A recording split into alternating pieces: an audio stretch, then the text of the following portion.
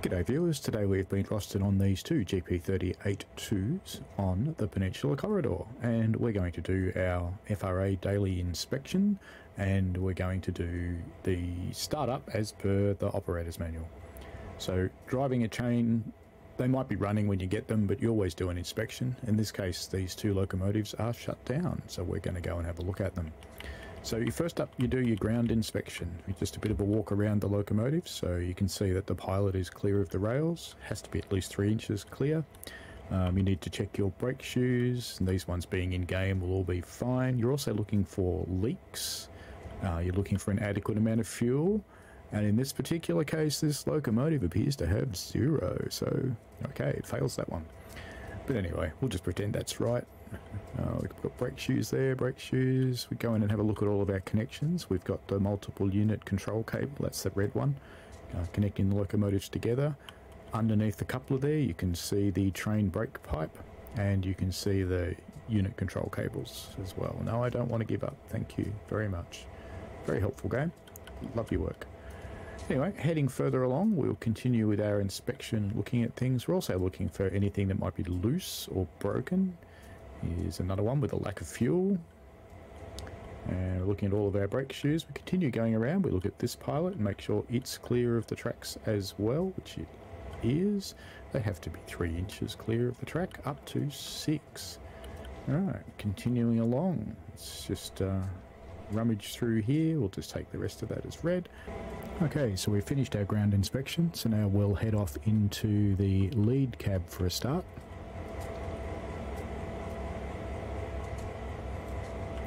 First thing we want to make sure of is that our handbrake is applied, and it is. And come into the cab now. G'day mate, how are you? And I'm going to sit in the chair because I want to stop the game complaining about do you want to give up control, because I don't. So this train's already got some air. Let's just check how our controls are set before we start up. So dynamic brake's off, the throttle's in idle, the reverser is out, the independent is fully applied, and this is in full service, but we really want it in suppression. The reason we want it in suppression rather than full service is because it will stop the safety devices doing anything strange. Okay, so the next thing we need to do is make sure that our isolation switch is in start stop isolate, and it is. We want to put our headlight switch into controlling unit with unit coupled at the long hood end, because we're the leading loco and the other one's at the other end. Now in our fuse box here, let's just pop on our torch so we can see. We want to put in the main breaker. You want to inspect our fuses, they look okay, and the ground relay is also fine. Now we want to turn on everything that's in the black area. These are all mandatory to operate the locomotive, and they're all the control systems for the engine and the generator, etc. We also want to turn on whatever devices and other things we need, so our radio, lights, headlights, automatic drain timer, that's just the air tank timer, we don't need heaters, it's California. Our utilities on, warning devices and electronic devices, and we can now close this door and we're almost ready to start up. The other one we want to do is put on the control and fuel pump. We want to turn that on, but we want to leave the other switches here, so engine run and the generator field, they want to stay off.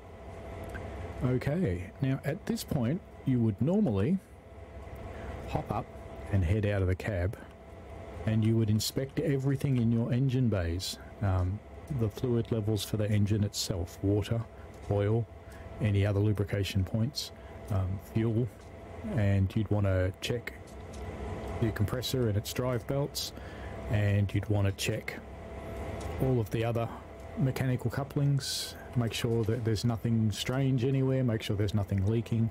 But the reality is you can't actually do that in this particular locomotive because the game won't let you. So what we're going to do is we're going to prime the fuel system and hold this here for 5 seconds. In reality you'd be looking at the fuel filters. That's enough. In reality you'd be looking at the fuel filters, which are up here, but you can't actually see them. In a real loco you would also set this lever here to a particular position suitable for starting.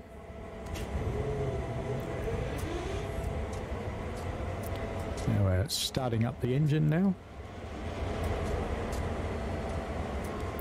At this point you'd do a whole lot of other checks because all of these inactive push buttons and things around the place, you'd be wanting to look for water leak indicators, over and under pressure indicators, oil pressure, all those sorts of nice things. Okay, so let's just come back into the cab now that we've started up. So we now have a running engine. So first things first, should have done this before I sat down. Let's just put this into run. And we need to make sure there's no lights on up there, so there's no indicators of anything that's wrong. Let's put on our number lights, and we can put on our platform lights. We can also come back down here. We notice our end of train device is alive. Our radio should be alive too. PCS is not lit up, which is good. We can turn on our step lights and our gauge lights. And we can put on our front headlight just to dim to indicate that we're here. And we can put the engine run on. Now, I'm not going to put the generator on just yet, because there's a few more things I want to be able to do. So we can put our reverser in. Now, note we're still only got one locomotive at this point running. Unless it starts out on automatically. I'm actually not sure whether the game does that or not. In reality, that wouldn't happen. So we put this into freight, and we're going to release our main brakes. Who knows why the HUD's going, hey, wiper valve, 0%. We're leaving our independent where it is, which is fully applied. And we check our MU2A valve, lead or dead, which is correct, because we are the lead locomotive. Alright, so we can leave this the way it is for the moment. That's all we want to do in here. Now what we want to do is go down to the other cab. And we want to start that one up. And then we will get back to our inspection. But we need our locomotives running to do some of the inspections, so we start them up. Now you'd go through all of the same activities on this one, the fluids and the like, that we did on the other one. Now I'm not going to jump in the chair here. Now in this locomotive, we don't want any of these switches turned on, because in the trailing loco you don't do that. What we will check though, we want to make sure the brake is cut out, and it's in handle off, which is fine, and the independent brake is released, which means the brakes in this locomotive are being controlled by the other one. Now, this is lead or dead, but that's not right. We want to do trail 6 or 26, or trail 24. So I'm just going to run it into our trail 24, because it's the trailing locomotive. That sets the brakes up. Now let's get ready to start up. So we inspect our fuses, they're fine. And we want to turn on everything that's in the black section again. And we're going to start this locomotive up as well.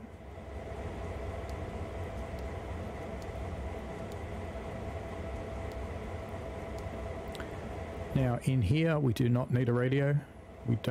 We can have our light switches on. We don't need headlights. The auto drain timer should be on, because that's draining water out of the compressed air tanks. Utilities, yes. Warning devices, no. And electronic devices, no. We're in start, and we are a single unit or an intermediate unit. So we want to be controlled from another unit, that one, controlled from another unit coupled at either end. There we go, that's fine. Now, we can turn this light off. We're ready to go out now and start this locomotive as well. No, I don't want to give up the service. Thank you very much. Right, now let's crack open this latch. And it's just cracked open by itself. Good. Alright, let's prime this one.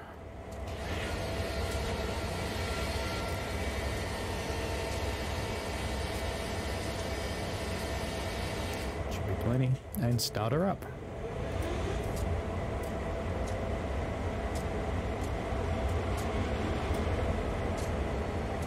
Sounds promising.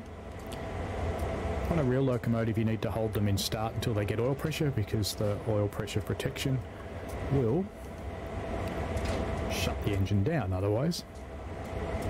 Alright, so we've got both locomotives running now, so let's just head back to our lead loco. Let's go through the path.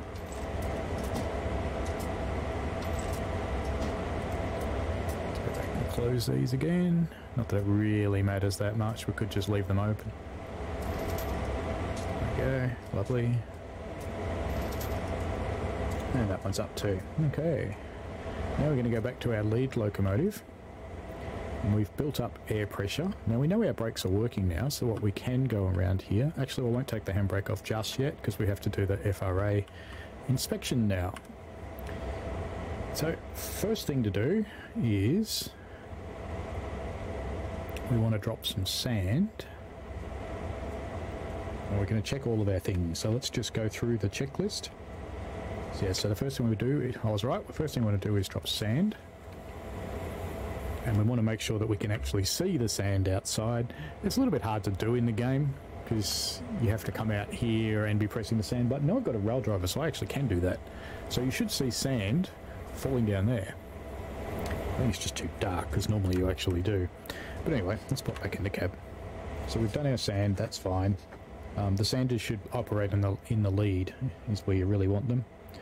Now the air gauges register within 3 psi of reality. We don't have a way to test that, so we won't. Locomotive cab is free of stumbling hazards. Looks pretty good to me. No traction motors have been cut out. Now if there is cut out controls, they'll be up there. This loco doesn't have any, so that's fine. The cab seats are secured. They're nice and comfy, these ones. And the dynamic brakes are operative. Now you can't really check this in the game, but there is a test mode on these locomotives, but you can't do it in the game. Now, at least one headlight bulb must be operational on each end of the consist, so let's go out and have a look. So, there we go. Headlights. Now, I'll take the other end as red because they're not that controllable in the game. So, next thing we need to check is that both dish lights are operational.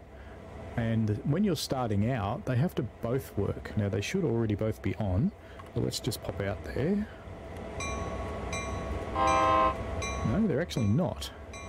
Alright, so I would have expected them to start up with the bell. So where are our ditch lights? So here we go. We're going to come down here and bright and ditch lights. So that's fine. Let's pop out again. There they are. They're both working fine. And do they flash? No, these ones don't flash. Okay. Some do, some don't. The horn and bell both work. We've already tested that. The cab illuminates from the overhead lighting, which it certainly appears to work, so that's fine. The speed indicator functions accurately. Now, of course, in a daily inspection, you actually can't do this until you move. So what they say is that as soon as you start moving, if the speed indicator doesn't work, that's deemed a failure. And the windows provide a clear view. Well, they're not bad. Fairly clean from a railway point of view. There you go. Even cleaner now. They're gone. And the toilet facility is sanitary and operational. We'll have to take that as red because you can't see it in the game. Now, we need to look at the calibration sticker on the head end unit, which is this thing here. But you can't in the game, so that's fine, because you need to make sure it's been calibrated recently. Now, as we were going out before, we've already kind of looked at these, but let's go and have a look. We have to inspect our walkways and our safety chains to make sure that they're all clear. They are clear, they're there, they're functional, they're operational. You can see the walkway up this side is clear and the walkway down this side is clear, so that's fine. What else do we have to do? Handrails, handholds, steps, ladders, safety chains and guards, etc. are all secure and not bent and not damaged, so that's fine, they all are. The electrical and rotating equipment guards are in place. Well, they'll be inside the engine bay and we can't see very much in there, so we'll just take that as red. And the diesel engine has no apparent exhaust, oil, water or fuel leaks, and the handbrake is operational. Alright, so we're going to get to the next part of our work here. So we're almost ready to actually do some stuff with the locomotive. The other things on the inspection sheet here are the fuel tank is not leaking, and this is a proper FRA sheet, by the way. There's no defects or cracks in broken parts, such as locomotive trucks, wheels, gear cases and draft gears, so they're the kind of things that we looked at before. The brake cylinder piston travel is sufficient to provide brake shoe clearance when the brakes are released, so that in our inspection before we would have made sure that the brake shoes were clear of the wheels, and that the brake shoes are secure and approximately in line with the tread of the wheels, so you'd actually manually check every brake block to make sure they're okay. Checking the snowplow and or pilot, that all of the cables and hoses are clear of the couplers. We checked that before. And the unused cables are stowed. Well, they're all in use, so that's fine. And there's no physical damage to the ATC or ATCS receiver bars on the locomotive so equipped. That's the antenna that's underneath the front of the locomotive. So the next thing we need to do, and we're still in neutral here, we've released this brake, we've maintained our independent brake. So what we want to do now is make sure that the brakes actually work. But to do that, I'm also going to want to make sure the compressor's working properly. So I deliberately don't have the generator field on, so we won't go anywhere. So we'll speed the locomotive up, and you can hear it speeding up. So we'll step through the notches.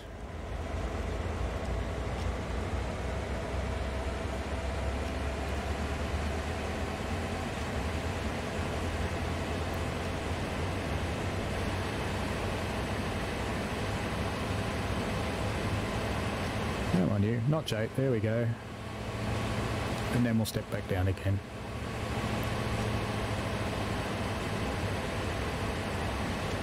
So doing that, we're making sure that we have control of the diesel.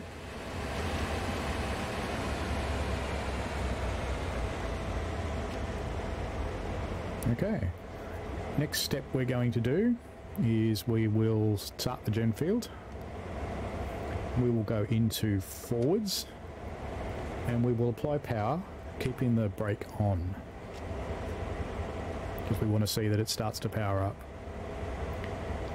And we can see here that we are producing power, and this is testing two things: that the engine produces power and that the brakes are satisfactory. So that's fine, so we'll throttle back to idle, and now we do the same thing in reverse.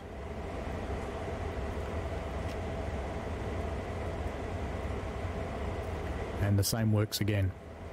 Now you can't test the dynamics this way because the dynamics only work when you're moving. Alright, everything else seems to be pretty happy. So what we can do now, in reality we'd get our little mate over here to do this, but we're going to get up and we're going to come over here and we're going to release this handbrake. Done. Close our door because... Alright, we've got the independent brake holders at the moment, so the last test we need to do is just to make sure the emergency air brake valve works. Come on, let me look down there. I want to look down there. There we go. That should have released all of the air pressure from the reservoirs and the brake line, and it has, and it's applied the brakes fully. So that's fine, we can go and close that now. Coming back to the chair, and at 30:17 you'll notice the PCS light is on. We have to put the hand into emergency. We have to verify that our reverser is in the neutral position, and it is, and that our throttle is in idle, which it is. And now we have to sit here for a minute, just waiting for a timer to elapse. So at about 31:20 or so we'll be ready to go, and then we'll be able to release it out of emergency. Now, some trains want you to put it into suppression, some trains want you to put it into full service, and some trains want you to put it into emergency for the duration of the minute. So research your locomotive and do whatever's appropriate for yours. Some of them make you wait the full minute, some of them don't.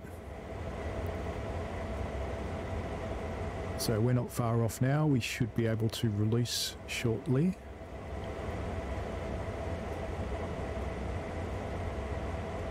So there's 31:20, that should be about the right time, so let's try and release. And the PCS light indeed has gone out, and our brake pressure started to go up. Now what we can do now is to make the pump run faster, is just put the engine into notch 1, because it'll ramp the diesel up a little bit, it runs the compressor a bit harder. Alright then, we're finally ready to actually do our job. So we've done all our tests, we've done all our checks, we've got our locos up and running. So let's do this. Brakes off, into forward.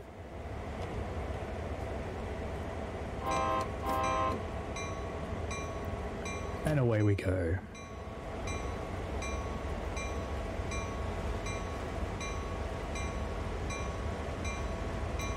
And that, folks, is the reality of railways. That will happen at the start of pretty much every shift. I'm not going to take you through the rest of the activity here because there's another video for that. So I hope you enjoyed this. If you've got any questions about locomotive startup or inspection, please give me a yell. Now note that I did this by following the GP38's handbook for the locomotive specific details, and I used a FRA approved checklist to do all of the other checks. So normally I'd tick all those things off and sign them, and we'd be ready to go, and we'd enter that into the locomotive book. Alright, thanks very much for watching. Bye now. I welcome any and all feedback. Feel free to comment on the video. Constructive criticism is welcome, especially if I've got something wrong. I stream every Sunday morning starting at 8:30 AM, and I also do ad hoc streams from time to time during the week. Please subscribe and click notify to avoid missing out. Subscribing helps me by helping me see what content is good and how it helps the channel grow, or doesn't as the case may be.